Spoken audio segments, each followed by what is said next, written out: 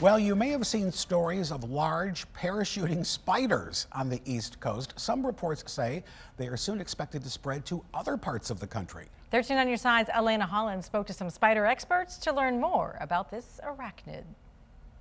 Imagine a red and yellow spider about the size of your palm falling from the trees. Well, that's the Joro spider, which is in Georgia. The question is, could it come here? Spiders may not be everyone's favorite. This spider has beautiful chelicera. But for Bob McAndrews, They don't call me Bob the Spider Hunter for nothing.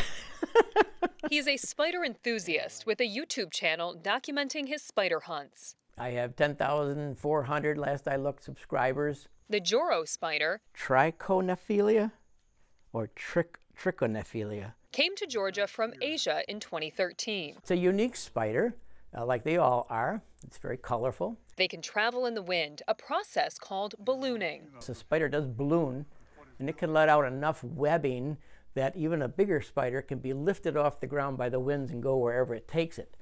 You don't have the ability to direct your parachute, but The spider has been living on the East Coast, but could spread west. Bob thinks it could happen. I think it has an opportunity to go west, young man, or young gal. Why? Because it can handle winter like a true Michigander. This spider is known to survive the cold.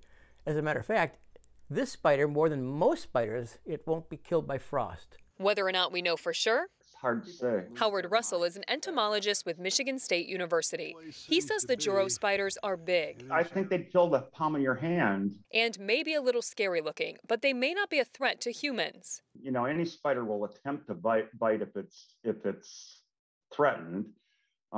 These have very small fangs and not likely to penetrate human skin. Overall, spiders are a crucial part of the ecosystem. Spiders are predators primarily, right? I mean, they catch and eat other insects. And Bob says he almost hopes they do come to Michigan for that very reason.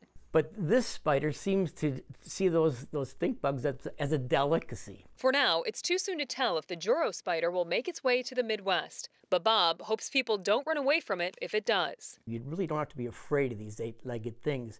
Oh, but they're creepy, they're crawly, yeah, they're that. But they're really not out to get you. Elena Holland, 13 on your side.